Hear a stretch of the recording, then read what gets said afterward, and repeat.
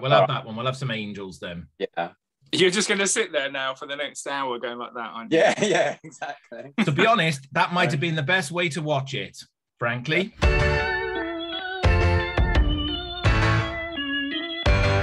Hello and welcome to a Talking About special. We've done a lot of new releases and we've done old stories. This is the first new series we've tackled and we are going to be talking about Doctor Who and the Flux. I'm Paul P-Bal and joining me today are... Hello, it's James. Hello, it's Jason. And hello, it's Ben. I can't believe you did carry that through. He carried that as a gag through. I can't believe it. It wasn't the best thing I could have done, actually, but I just thought I'd do it because it just seemed like a good idea when we were rehearsing this. But anyway, there we go. I'm sure the Flux seemed like a good idea when they were production planning it. But hey, so let's start off then. I think we're going to say straight away here that James is our Flux expert. Well, someone has to be. So I think if anyone's not sure what's going on here, James is going to be able to tell us. Do you want me to do a synopsis of the series, or what do you want me to do? Or just answer questions as and when they come up? I think as and when, because if you try and explain it all, we might be here for 6 hours. Okay. So, what were our anticipations coming to this? Were we looking forward to this as an enterprise? I think feelings are a bit mixed based on the first 2 seasons. I think the fact that COVID had hit production, the fact that we were just going to get 6 episodes, then we were told it was going to be 6 episodes that were all part of one story, and that was seen as a more positive thing, bringing back cliffhangers, having that sort of longer storytelling, which is what Chibnall was better known for. You know, if you think about Broadchurch and seasons like that, series like that, where it's all about the long game rather than individual episodes. So I think there was a hope that was going to work better, and I'm sure we will talk about that. But I still think the fact that they'd announced Russell T Davies coming back, before this had even gone out, I think also changed people's perceptions or their anticipation for this season. So it's a bit of an odd one, really, that some people were delighted by the news of Russell T Davies and so saw this as a sort of final wrap up and I can't wait for 2023. Other people thought that it overshadowed it a little bit and it was kind of poorly timed. I don't know actually though, James, for me, because I appreciate that the news broke about Russ coming back, but I was certainly not swayed. My opinion or my thoughts about this, I was looking forward to this new season coming on, because again it was going to be almost a sort of an episodic arc type story, which I do have a slight preference towards, and I think I think it's fairly well known that I didn't have a great deal of love for the Timeless Child changes that were brought through at the time, and so the last couple of seasons for me have definitely been misses. So there was a certain part of me that was hoping that I'd be coming into this and I could look at this series in a slightly different way than I had done the sort of episodic standalone stories that had happened previously. But I don't think the news of Russ swung my opinion or has swung my opinion going into watching this any more so than I think it would have done. I love how close Jason is. It's not Russell, it's Russ.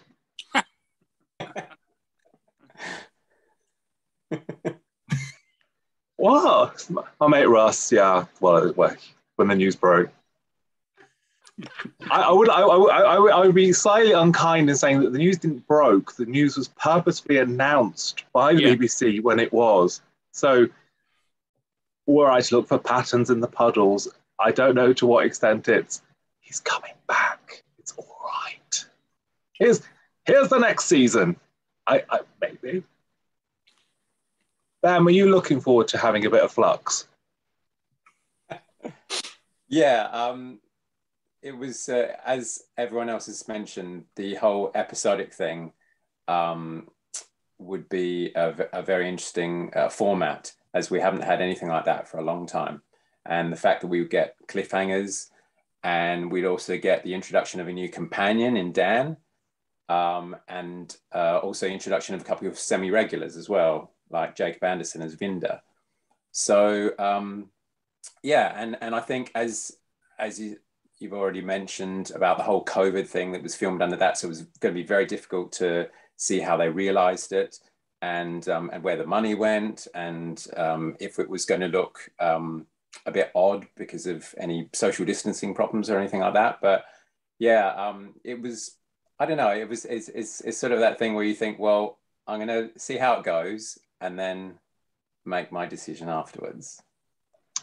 Strangest marketing thing pre-Flux was that they did a telephone number, didn't you? You could phone up. I don't know whether for the sort of regeneration special they're going to do a fax that you can send it to or something. But in this day and age where all the kids are on TikTok, I think asking people to phone up a number for a message seemed quite old school. Did anyone phone her up? Yeah, I did. How many times, James? How many times? Just the one. Just the once.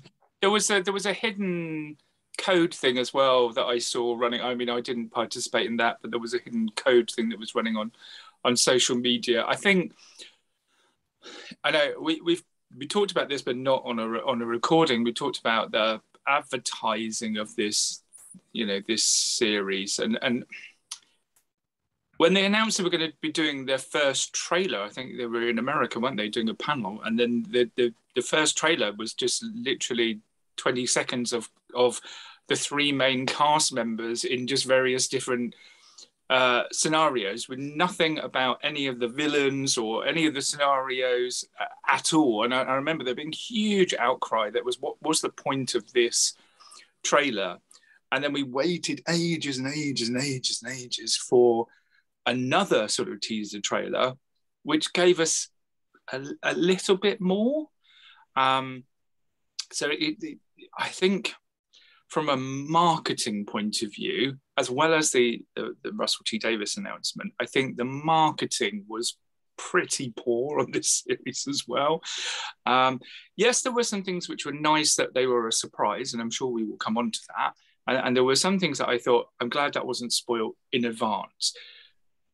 But there was nothing really to generate the buzz around the series until we got to literally 2 weeks beforehand. And then it was like all over the shop. Like you say, there was the phone number to ring, there was this secret code, there were all sorts of weird bits and pieces that were going on. The visual behind me, I think the visuals are really nice. Some of the marketing that's happened since it started, beautiful, but none of that was beforehand. So none of it was building up to the season. So I think there's when we look forward, to Russell T Davies, that's something we know he's very good. Or if you're Jason, it's Russ. He's very good at marketing things. He's very good at pushing it out there and building the hype.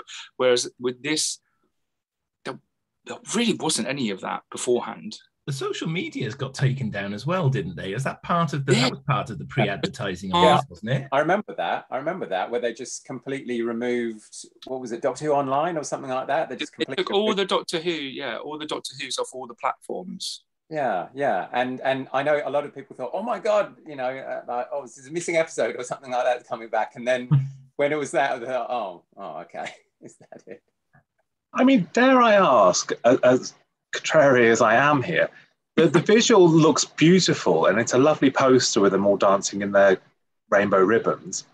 But the Flux is something that's meant to be destroying the universe. So they're all dancing about like it's a maypole. Isn't it meant to be something a bit more perilous looking rather than, we're at Space Pride? Maybe they're trying to reenact the end of the Demons, dancing about. If only it had been as good as the Demons. What? The first review's in. There you go. Thank you. The first of many.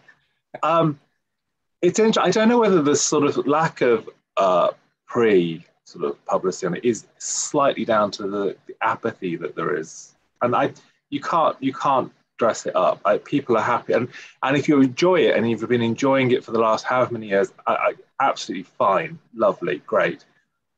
But as a general public thing, as people, families, I know my family don't watch it. They don't. They used to watch it. It would be on a Saturday tea time. They would have it as part of the evening viewing. My family, immediate family, who aren't fans, do not watch Doctor Who. I don't know anyone who isn't a fan of Doctor Who that watches Doctor Who now. It doesn't seem to be something that people are like, oh yeah, it's great. People are like, oh yeah, I think I started watching when Matt Smith was in it, and it's kind of like controversial. I mean, I certainly don't think the fact that we've had so many broken runs as well has helped this. I don't think it's retained the public's support. When you've got like 3 specials spread across 18 months, 2 years, which is sort of what was happening a while back, and obviously we've got that to come again in 2022. I think if you've got a regular continuing series, and I also think if you've got something that is watchable when you can dip in and out of it as well, because I do feel that in the last few years in particular, it's not an easy series to dip in and out of in kind of the way it was when it first came back, sort of back to, back in the sort of, 2005 onwards. You could dip in and out of it more there. You weren't relying on overarching, massive, complicated storylines and retconning and all sorts of things that was going with it. So I think you held an audience better. But I also think TV habits have changed a little bit as well, and that's part of it, because how many people can honestly say they're watching Doctor Who live now, that you're not picking it up on a stream a couple of hours afterwards, or watching it, a little bit later on in the week. Yeah, it's absolutely true. Sorry, Jason. James. It's very true that I think anyone who would tune into Doctor Who now, just sort of randomly, would probably then tune out, because to them, especially say in the middle of the Flux episodes, they wouldn't have a clue what was going on. And unfortunately, if people switch channels and then they watch something and they think, I don't know what's going on, what's happening, I don't understand any of this, they're not going to stick with it, are they? So I think, unfortunately, in that respect, you're right, Jason, that there are no sort of easy plots to follow nowadays, where it's something that the casual person on the street can tune in and think, oh, I'm going to see what all this is about, because there's so much old stuff thrown, all this complicated stuff thrown at you, and if even the fans have difficulty in trying to work out what's going on, what is the general public going to do? And I would say during the trial run, when they did the blurry photographs at the start, say previous on the trial of the time, well, Perry was abducted by. If they'd done this for this, you would never have started the episode. and how would you even start? How would you even say, well, previously on the Flux? Well, we can't explain what that bit was last week, because it's going to be explained late. Well, it might not be explained later. It might be explained in a future special. That happened last week. Also, what happened? And you'd be like, well, the jangle. But I would say, if you look at, because that's something I saw quite a lot in feedback, was about the casual viewer. And to be honest with you, my personal opinion is that they kind of just went, where the figures are at the moment for viewing figures, why are we bothering with the casual viewer? Because if you look at series like Stranger Things or Line of Duty, they're not programs that you can watch from the beginning. What you do is you hear other people are watching it, and then you binge watch, and that's the different types of audiences that they're looking at now. Is people, I've seen people online saying, I'm not going to watch it until the last episode goes out, and then I'm going to watch all 6 episodes back to back. So I think with this particular story with Flux, they've tried a lot of experimental things. Some things have worked, some things haven't worked. Yes, if I was flicking through on a Sunday night and I was, waiting for Top Gear, I'd probably watch, 2 minutes of this and go, what the Flux, basically. And I'd probably turn it off or wait and, watch another channel. But I think what they've tried to do with this interlocking stories is to try and maintain the viewers that they've got. And viewing figures did go up in the middle of the Flux stories. Obviously, you don't have the consolidated figures, because that's really what people look at now, is because people watch it after it goes out. It's not the big ticket 9 million, viewers on the first episode. It's what happens with the consolidated figures afterwards. But I think, James, I'm not sure that's true, because I've got the numbers here. It says 5.10, 4.6, 4.5. That's going down, babes. That's on the first 3 episodes, and then it went up for episode 4. It went up by 10,000 people the week after. I don't think it was a turnaround. For the first 4 weeks, it dropped, and then 10,000 people joined it for the 5th episode. I don't know whether Strictly was running late. Is that the consolidated figures? That's what I'm saying to you. Is that... Yeah, because they've done the consolidated now for the last, so yeah. But like I say, it's not, and it hasn't been for quite some time, the big event that it was. So were they going to get a whole load of new viewers for this 6-episode run that was a complete story in 6 episodes? I don't think that they were. But again, I think we're talking about the casual viewer here tuning in.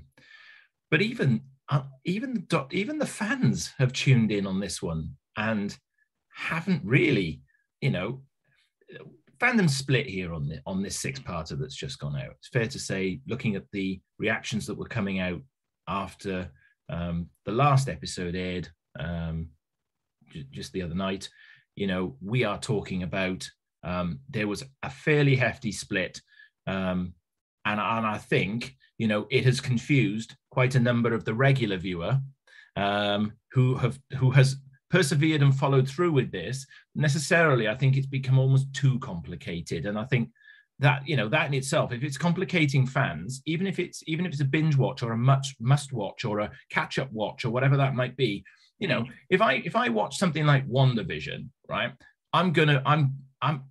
do I need to know the whole background to those characters to get into that series and watch it?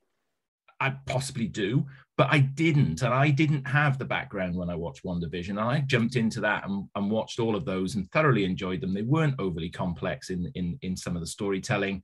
And it was a series you can follow and you can dip in and out of if you want to, but you can follow it quite easily. Even as a fan, I wouldn't go into this and I would have gone in absolutely and binge watched this, but I'd come out the other end and felt that's actually a little bit too painful because I'm really not understanding a lot of what I'm seeing in front of me on the screen. I think also sort of twofold. The first episode got almost 6 million viewers. The second episode got almost 5 million. So people tuned in and didn't come back. So that if the first episode had been really good and people had gone, oh my God, Doctor Who's back, you should have seen it Saturday, it would have had a retention. I think it would have had a sort of, it would have propelled.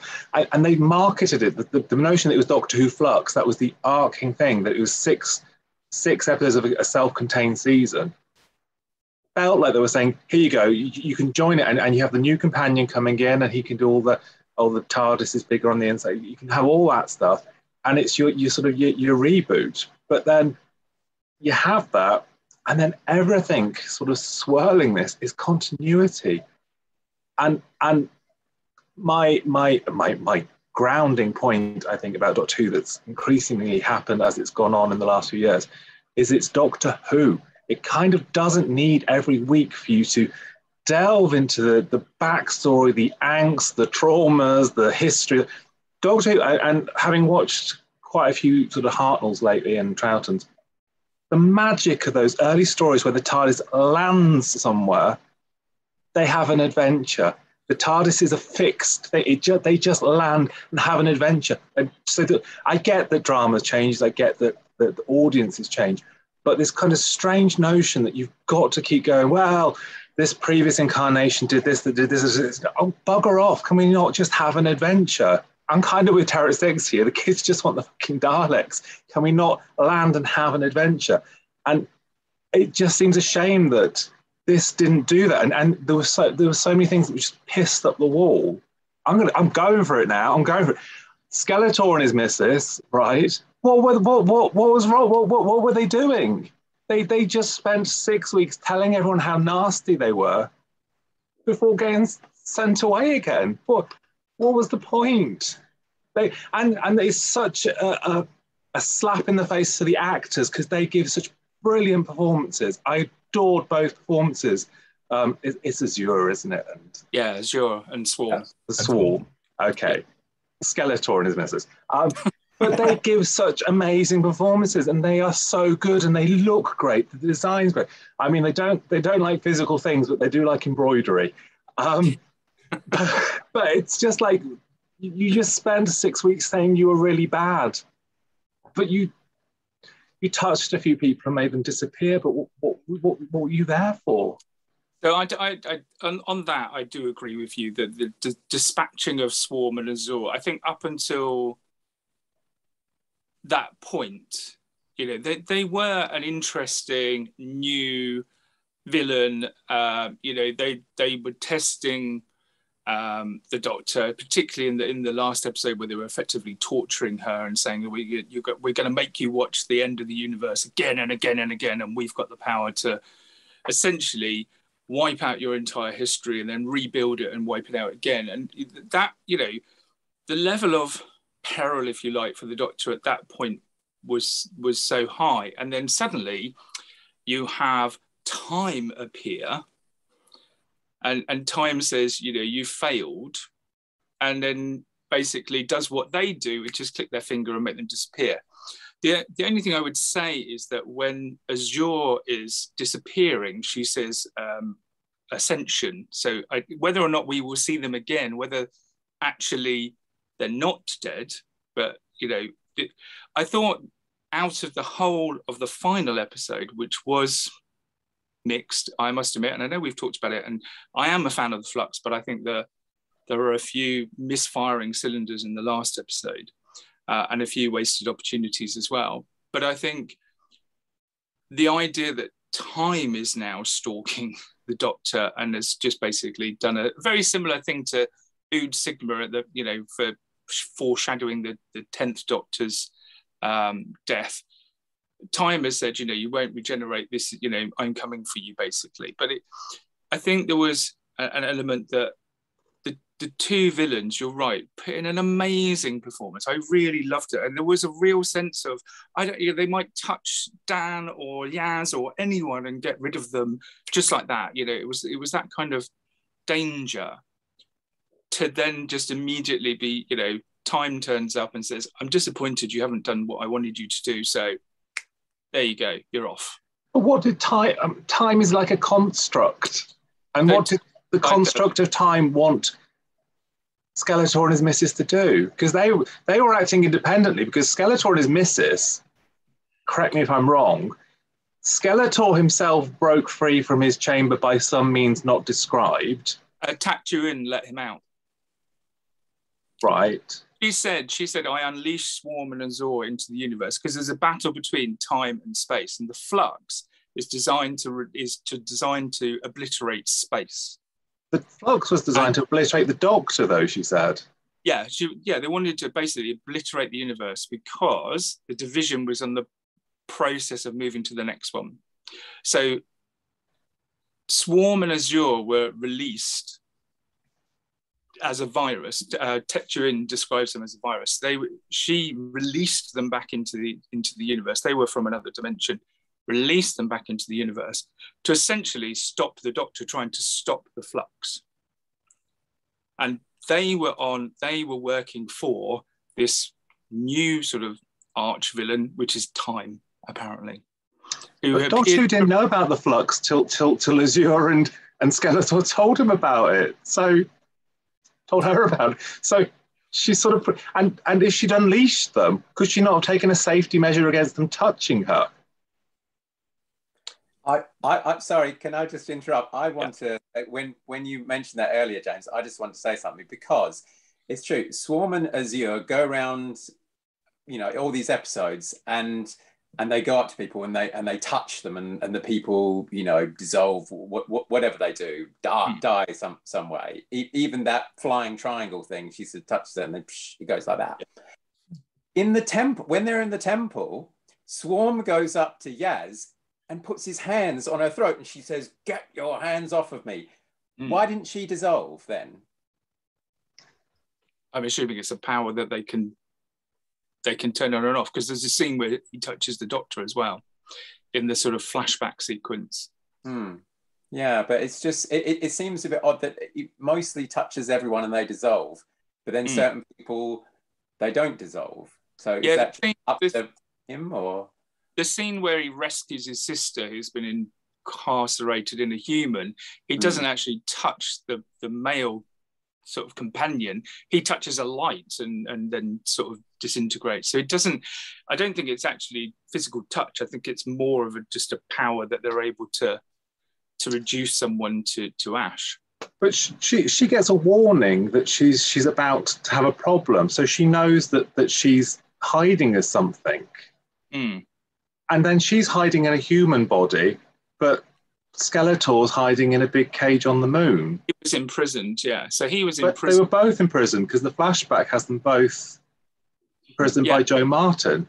But in the sequence where Jodie and Joe are sort of swapping faces in the sort of mash-up in that sequence, she says that the punishment is either imprisonment or your mind erased and being hidden, basically. So they obviously chose to do one for one and one for the other. And herein lies the issue, isn't it? This is so complicated. There is a level of complication here that just doesn't need to be there. You can tell a simple story across 6 parts. You can have several story lines running alongside it. But when you've got a zillion bad people, you know, the Daleks, the Cybermen, you've got the Swarm, you've got the giant serpent, the Grand Serpent, you've got all these various things all flying around and buzzing through a storyline. It is a difficult enough story to follow this without all the other strands coming in there. So this comes back to it. This is just overly complicated, it feels. Because the Flux was destroying space, but then time was being buggered up as well. And the Sontarans started traveling through time and corrupting time. It's kind of like, and Azura and thing, you were like, we don't care about space, we only care about time because we deal with time. So it's like the Flux was bugger all to do with them traveling through the thingy. And then the Sontarans suddenly seem to be the brain boxes that can outwit the Cybermen and the Daleks. It's like tricked you. Nothing was consistent. The Sontarans outbrained the Cybermen and the Daleks, but if you showed them a curly whirly, you could infiltrate their base. Yeah, the corner shop bit was quite. Oh my lord! Why didn't they just forget the corner shops? Why didn't they just invade Cadbury's and just be done with it and actually just go get the chocolate directly from the factory? I hope we have a future story at some point where they say, right, you know, we've got gold bullets for Cybermen and we've got curly whirlies in case it's the Sontaran. And I think therein is another massive fault I find with the Chibnall thing, is that this year he's obviously thought Russ does a good line in humor. So I'm gonna do some jokes, but every time a joke appeared, it was a joke, and it was kind of like, this is going to be a joke now, and it was there. It wasn't part of a character or part of a sort of. It didn't feel natural. There's no sort of wit to it. It was just, this bit's the funny bit, everyone. Here we go. And although you do feel there's a big Finnish box set just waiting for the man on the mountain. Oh yeah, the Hermit. Yes, definitely. Yeah, but they'd get Jacob Dudman to do the voice, wouldn't they? And he'd be like, "Oh, you wretches." I mean, the thing that I think slightly breaks my heart about this whole endeavour is that there were so many great performances and great actors in there doing some amazing work with poor material. I'll let someone else speak any second, but Kevin Millay, outstanding. Loved him as Jericho. And the biggest, stupidest thing about that final episode was that they just killed him. He didn't die heroically. He didn't save someone. He didn't have a big moment. He was like, I'm going to destroy the Santaran fleet. Boom. It was like, yeah, I dropped my ring. Yeah, it's like, true. Well, what is that? And then what happened is that he died. And despite Dan and Yaz living with him for years over those episodes, Yaz just sort of looks at the thing, goes, Jericho, like that, and just sort of says his name, and doesn't even cut to Dan saying, "Oh my God, I'm so upset, my dear friend Jericho." They just thought, "Oh, never mind." And she couldn't pilot the TARDIS in to save him, but she could pilot the TARDIS into the future form thing that the TARDIS didn't want to go into. It's like, I get this kind of, but come on, love, I don't buy this as you can't save him at this point. If he did He'll be back at some point, or he'll be in a big finish. They'll manage to retcon the fact that he managed to get away in time. And the whole point of bringing Kate Lethbridge Stewart, I mean, she was the only person defending the Earth. She hadn't got any help, or was she just hanging around the tunnels? I mean, apart from the guy that we heard nothing from, other than he was hanging around a bus stop and had a snake come out of his mouth. Or he knew where she was, but he wasn't helping her. So they kill off someone that you've got no emotional connection to. If you've seen him earlier in the episode with Kate and she'd be like, "Oh my God, keep the secret." If you felt something, but just some random guy who just goes, "I don't know where she is. Oh, she's downstairs," and then just dies. It's like, oh, you're supposed to. I mean, unfortunately, Kate falls into the category of a few characters where you just think that was a wasted opportunity. I like the fact that he went back and addressed, I can't remember, it was one of the Dalek ones where they phoned up UNIT and the woman on the phone said, "Oh, they don't exist anymore." And so I like the fact that he's gone back and sort of explained why he did that, because at the time there was a huge outcry about it. And I think it's great to get Kate back in. But in that last episode, she's pretty much standing in the background for the whole time. And I mean, that was one of my niggles with the last episode, was like, don't bring Kate back. Don't make her like you say, the sole, runner of this resistance, not show anyone else with her. And, the fact she's skulking in these mines, waiting for help to turn up. I felt that was disappointing. The Williamson, so the guy who made the tunnels, that's actually a real thing. So not the doors to other universes, but the tunnels themselves, the Williamson tunnels, are real, and no one knows why they were built. So I thought it was quite good to use that at the beginning. But again, there was no explanation as to why there were all these doors to different places.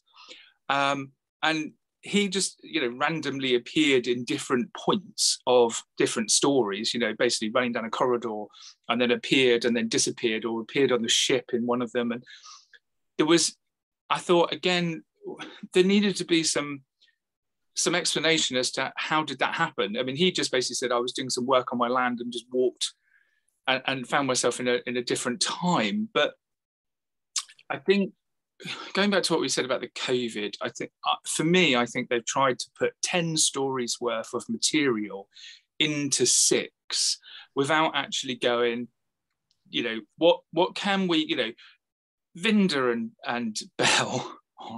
And my worst fear was that the baby was going to be the Doctor, and I was. We don't know that it's not, though, do we? Because there's still 3 more episodes to go.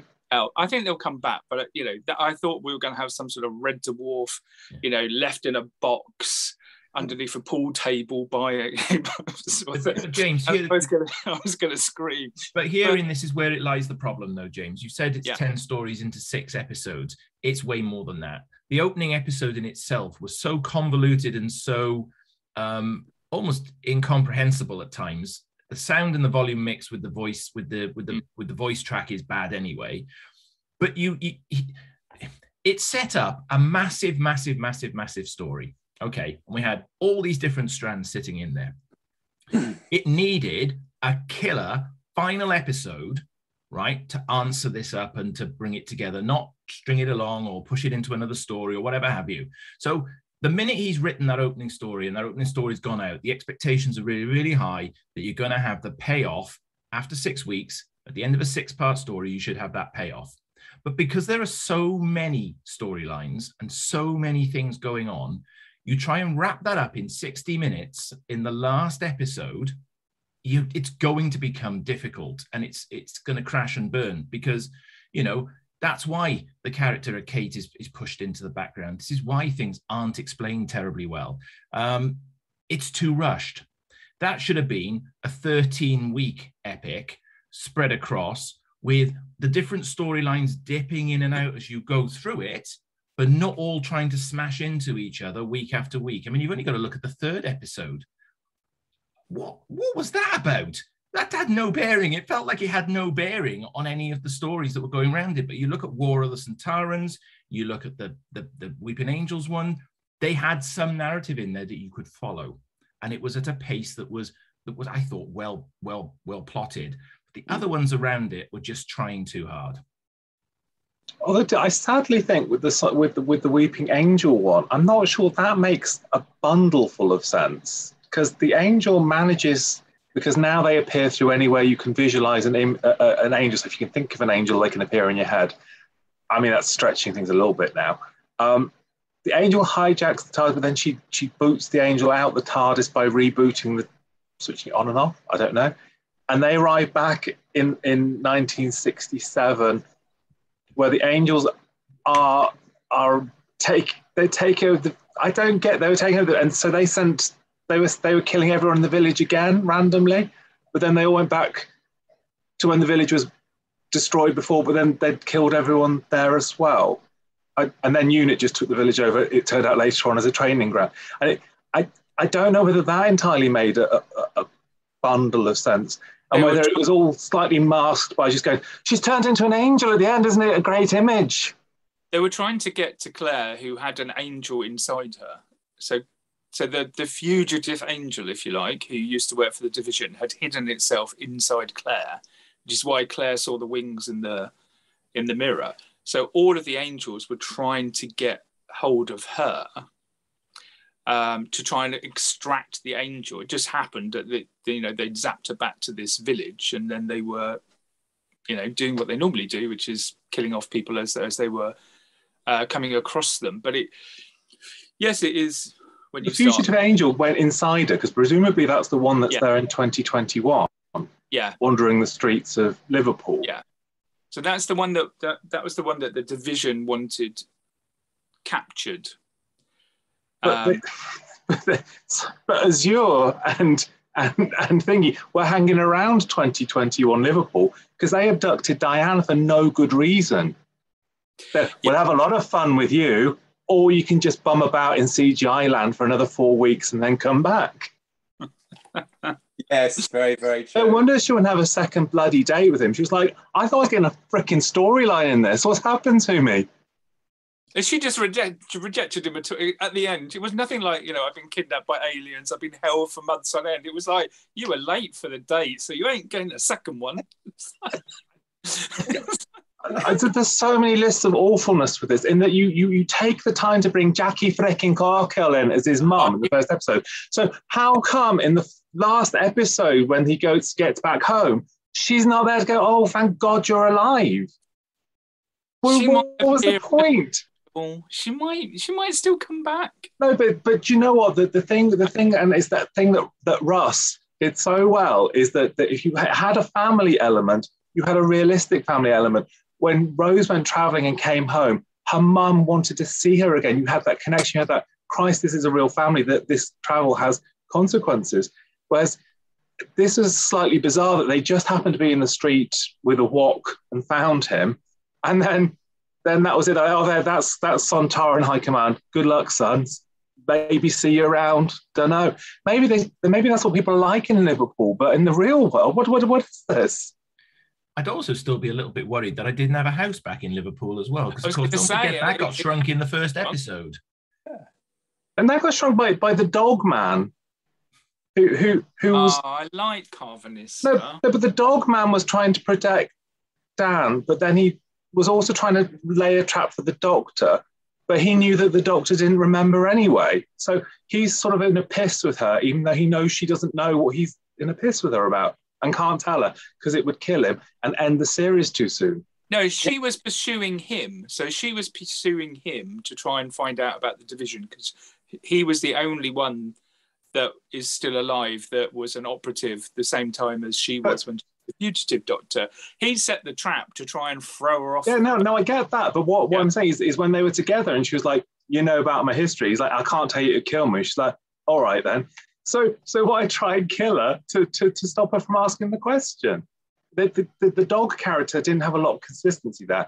And I appreciate limitations on the budget, but we had a lot to talk about the Lupari as a rule. But we only saw one of them. The rest were all floating around in space because they'd been killed off by the Centauri. And again, so the Lupari are so technologically advanced. They're the only race that can make a spaceship that could stop the Flux, because the Flux eats matter, but the Lupari ships aren't matter. They repel matter-eating substances. But they didn't know how to stop the Centaurans from opening their airlocks remotely. There was quite a lot of comments about genocide, because you saw the Lupari were all killed off, but one. You had, most of the Cybermen wiped out, most of the Daleks. Spoiler, they're back at New Year. And then you had the Centaurans that were also blown up. So it was quite. Plus, half the universe is still destroyed, which is. Again, kind of just glossed over. It's like, oh, shall we go for another jaunt? It's like, well, actually, isn't half the universe still in a state of, disarray and being blown up? It's kind of, although that reminds me a bit of the start of 2005, where you've had the Time War, and that's kind of left the universe in a bad state. But this we've actually seen, planets blow up and be destroyed by the Flux. So it's kind of, it does seem a bit weird at the end where they're like, do you want to go for another trip? It's like, yeah, why not? Maybe the rest of the universe will be destroyed as well. Yeah, and at the end, when they say, oh, do you want to go for another trip? So they all go in the TARDIS, and the TARDIS is all back to normal. It doesn't have all that black shit dripping from the walls. And all that, and all the doors here, there, and everywhere. It's like, what happened to that? How did that reset itself? I mean, essentially, the end of the universe and the destruction of all the planets is like a really bad version of what we had with Series 4. And that was so skillfully done, where it was like, that planet's gone missing, that planet no longer exists. And it built to something. And it had 2 episodes where you had a resolution. And you can say, in some ways, that yes, there was a lot of characters packed into this episode. I mean, bloody hell, we didn't need another 2 Jodies. But Stolen Earth and Journey's End, you had 2 Doctors in there. You had the 2 David Tennants, and you had you had Captain. You had a real solid sort of support. You had Sarah Jane, you had Jack Rose. You had a lot of characters in there, and they all felt like they had something to do. They all came away from that. Even, bless them, I mean, like the Torchwood team, they all had something to do. Everyone in those 2 episodes had a reason. You didn't have Kate stood there going, well, I quite fancy this new Doctor, cheeky wink. It's like, oh, God. And the tunnels, the only thing the tunnels seemed to resolve was that they had the Sontarans about to kill everyone, and whoops, there the door with the lightning bolt can kill all the Sontarans, but nobody else, and we'll shut it again. That was handy. Father Christmas is outside, if you can hear it. I don't know whether you can. I can hear him on his... That's kind of magical. This is live, happening live. Santa Claus is in the street outside. I mean, Vinder is basically a replacement for Captain Jack, isn't it? Because that was going to be the build-up, was that Captain Jack was going to be in this season. And obviously that was another rewrite that they had to do. But again, Vinder, although he's in quite a lot of it, did he need to be in it? Unless we see, again, we've got the New Year one, and then we've got the 2 more specials. Unless we see some sort of resolution or some sort of, additional piece to him, that's all the way through. I was thinking, if it was Jack, I wonder what the original plan was as it went through, because he was kind of like in an episode, then kind of dovetailed it, when they did the love. I mean, and I quite like the fact that they did the love story at the beginning and the end, but then I didn't like the inserted credit at the end of the angels, because then it just felt like, oh, by the way, Vinder's still here, so let's, you know, shove him in at the last minute while we're listening to the music of the credits. So I think, yeah, I'd want elements stripped out so that the elements that are really good could be properly focused on, and less of the, you know, because we went through 2 seasons of everyone complaining that the Doctor had 3 companions, and now the Doctor's got like 12.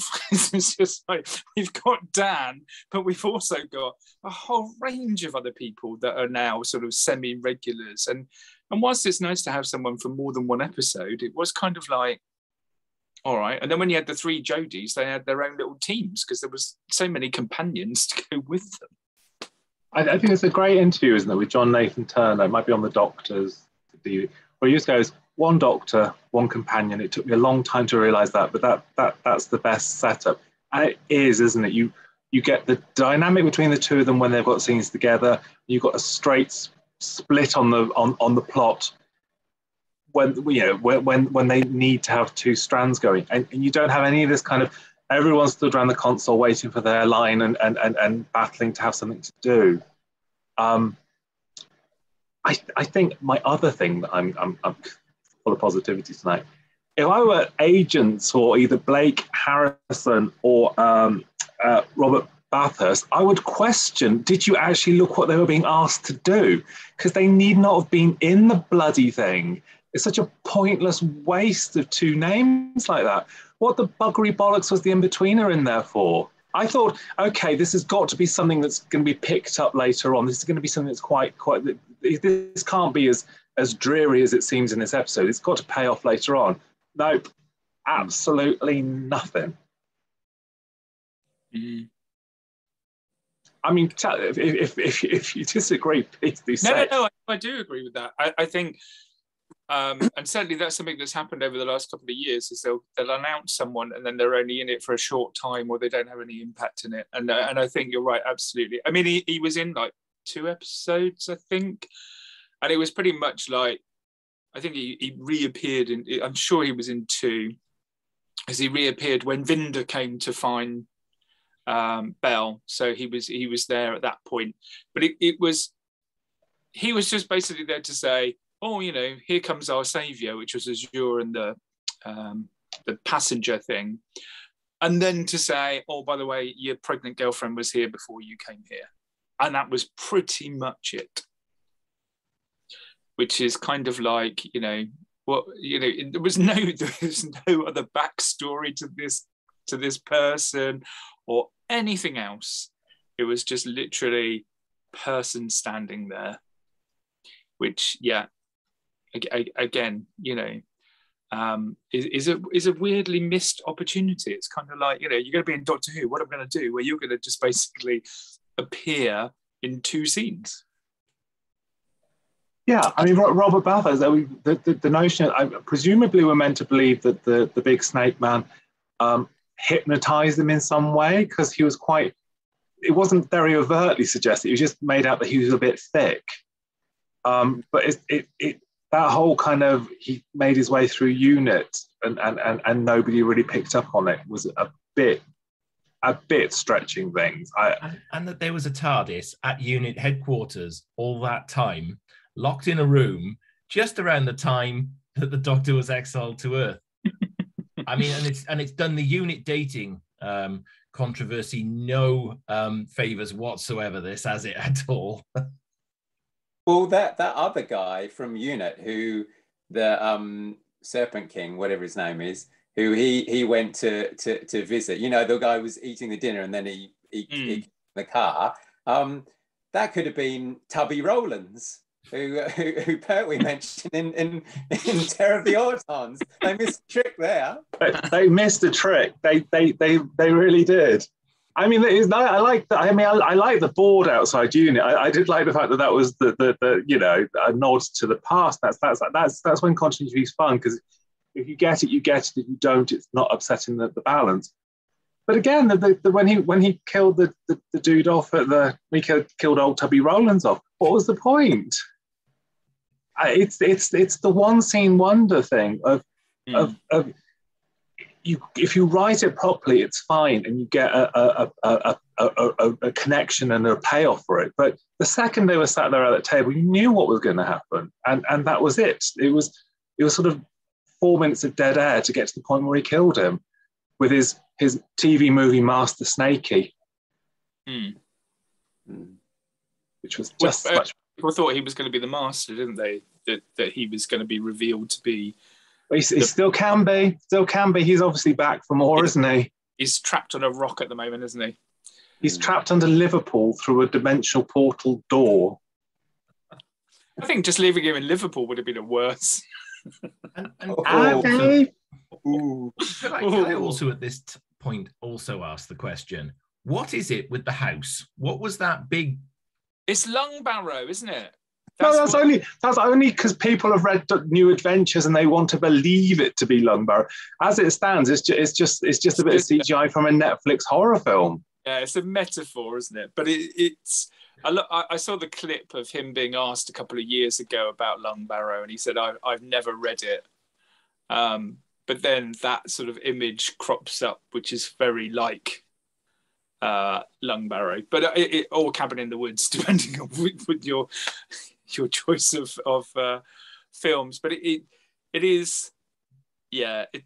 I like it. I like the look of it, but it's still yet to be explained. It's a great CGI effect, but again, this is what it comes back to. You say Lungbarrow, but the casual viewer, or even in fact the casual fan here, or even the fan who hasn't read Lungbarrow, it wouldn't make any sense if it does happen to be that. So this is why I think you can almost become too introvert when you look at this. I think you're right with what you said, P-Bal. The unit headquarters sign, a little bit of a squee there, because it's just a nice little nod to the past. You know, the fact that they got his rank wrong and spelled his name wrong in the credits, it's a nice little nod to just have him in the background, you know, to have Nick Courtney there, just in the background, just speaking on a telephone or whatever that might be. Like I said, wish I could have got his name right, on his rank right at that stage. Those are nice little nods, and you don't need to have watched Doctor Who inside out and back to front for 20,000 years to know exactly, and read every single New Adventures book and listen to every big finish that's ever been produced to understand what's going on in the episode. I mean, you look at Russ with the first year on Doctor Who. Come on. You look at Dalek when they go to the museum. There's the Cyberman head there. If you don't know that's a Revenge of the Cyberman head, you just know it's an old monster, and the Doctor tells you that they were frightening and that they were once great.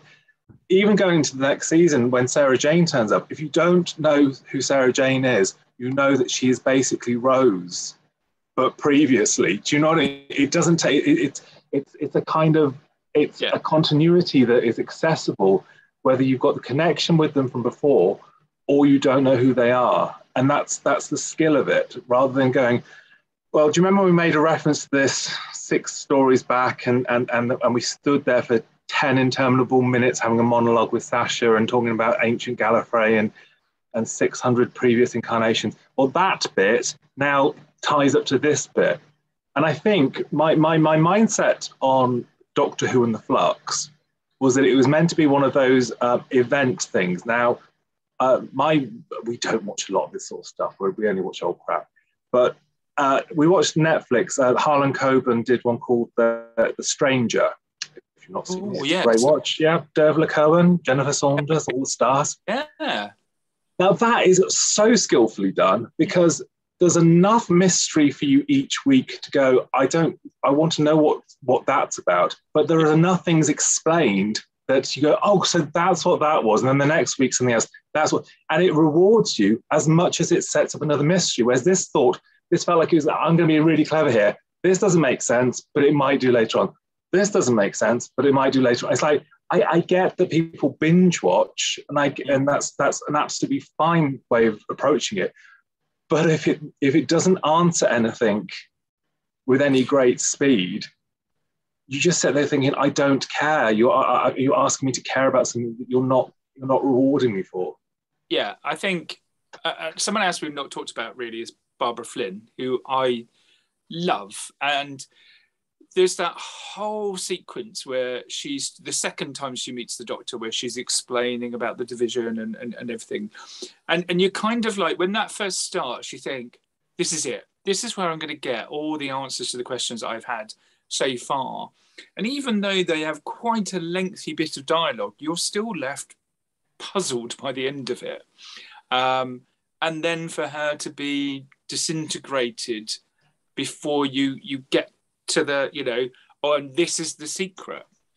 And then you have the fob watch, which is teased throughout the whole set. And again, I made the mistake of going on to different forums and reading people's theories and thoughts on this.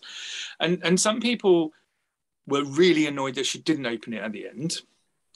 And some people really liked the fact that she threw it into the heart of the TARDIS and said, actually, you know, rather keep the mystery of the Doctor and try and forget about it and throw the watch away, that she chose to be the Doctor rather than find out about all the other Doctors. But there's still that element of, well, what was the point then?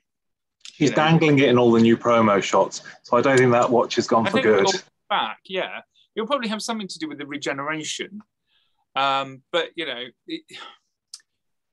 I think again, you've got that prospect of, you know, I'm setting you up. Here are finally some answers, and actually, you don't get that payoff. And I think that for me is what's missing here, is the payoffs for these things. And Division was Barbara Flynn and an Ood. The Ood is now in charge of the Division and is still from one dimension to the other. God knows what's going to happen. This massively powerful organisation being run by an Barbara Ood. Flynn and an Ood. I mean, maybe she can't get foreign workers because of Brexit laws or something. It just seems a bit strange. But then also, she meets the Doctor before she recalls her. So why does she go through all the rigmarole of your recall to thingy? It's like, well, darling, you've already spoken to her. Why didn't you just hold on to her then? When she's in the time storm, she basically tells her to back off and, you know, stop pursuing her past. But then, like you say, actually then just brings her to the Division anyway. I think by that point she was kind of like, well, if you're going to be a pain in the arse, I'm going to take you with me to the other dimension to stop you from, you know, buggering up the Flux. Basically, she was like, I'm going to take. The Flux was set up to destroy the Doctor, who she then decides she wants to take the Doctor with her, whilst the Flux carries on destroying everything without the Doctor. She wanted to destroy the universe. She did want the Doctor to be there originally, but the Doctor was trying to fight the Flux, so she just decided she was going to take her out and take her with the new one. I mean, she said in the other dimension, it was the other side of the portal where, you know, the timeless child was found, which again was kind of like a throwaway line, but then nothing from. I'm sure it will come back. You know, we've still got a few more episodes, but it was kind of like, you know, we're not gonna go there just yet. But you say we've got a few more episodes, but that was a 6-episode arc, 6-episode story that we've gone through. To me, you should wrap the thing up right there at the end, close the story off, and the specials can hark back to it.